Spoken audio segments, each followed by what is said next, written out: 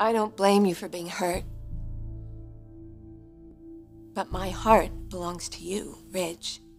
And it always will. I just met with Bill to talk about the case. That's all. That's all, huh? Yeah, I didn't lie to you about where I was. You have to lie to me because I didn't ask you.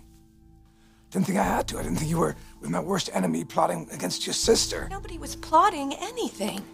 And Bill wasn't trying to pursue me. He was desperately trying to hang on to his son. He was trying to rope you in so you would help him because he knew it would cause a problem with us. No, it doesn't have to.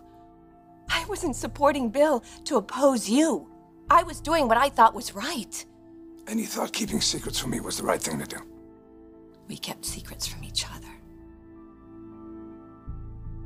Look, I should have said something. I know that. I should have said something the minute I first met with Bill. I should have cut off contact with him the first time he tried to kiss me. I know how much you hate him, but I didn't think about what I'd be risking. I was thinking about what was right for Will. I grew up in a family without a father.